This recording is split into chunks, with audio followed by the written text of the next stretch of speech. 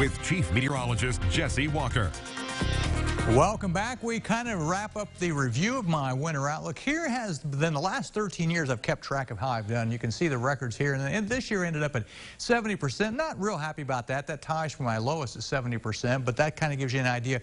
Over the last 13 years, I hold myself accountable. And when you average that out, here's the 13-year average, 81.2% on the winter outlook. And we always do a review after we do the winter outlook. So there's kind of an idea for you. One thing I talked about, though, was how it would be more of a typical winter around this area. And look at this. The winter was the coldest we'd had in 4 years, the snowiest we'd had in 4 years, the biggest single snowstorm we'd had in 4 years, and the coldest wind chills in 5 years. So you get the idea. It was more of a typical winter, not like the last three.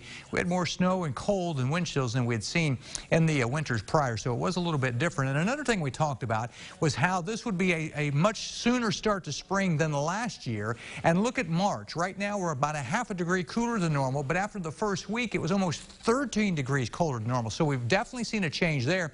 And just to put it in perspective, last year in March, we had one day when we got into the 60s or higher.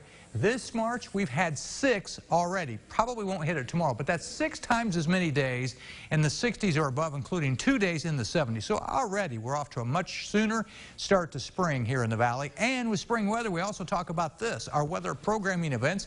We have one next Wednesday, April 3rd, 4 to 7 at Kroger South. The weather team will be there to help you get those weather radios programmed. If you need to pick up one, we'll have some deals for you there as well. Temperature-wise today, 53 this morning. That's actually the average high this time of the year. 65, can you believe that? That's right. 6 times this month we had a high 60 or above. Not much rain so far today, but there is more rain that's on the way tonight and into the day tomorrow. Sunrise, sunset tomorrow, we're over 12.5 hours of daylight. River Stage and Terre Haute will be going up.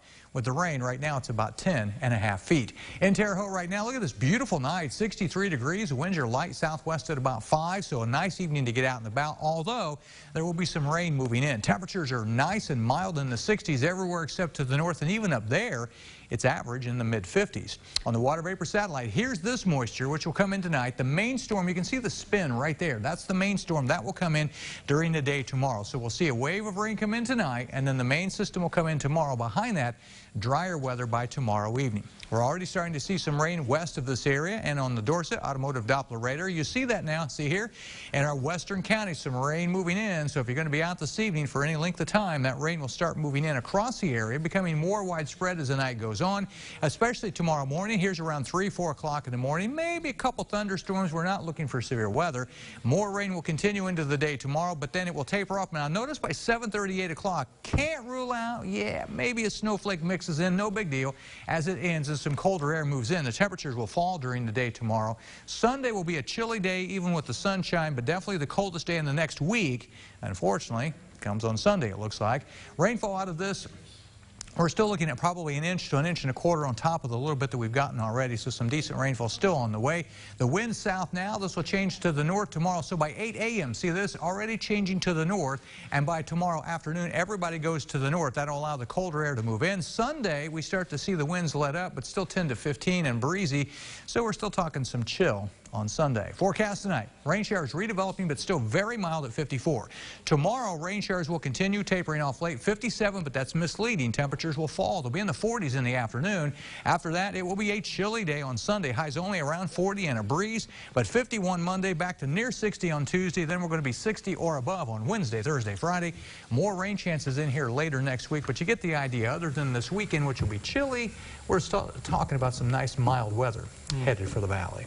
All right. I like it. I like it too. Well, get by these next couple of days. We get through the weekend, yeah. Then we'll be okay. We'll be okay. Hey, and you know what? Your winter weather report card, not bad. Not bad. I wasn't happy with it as years in the past, but, you know, I hold myself accountable. So he does. Yep.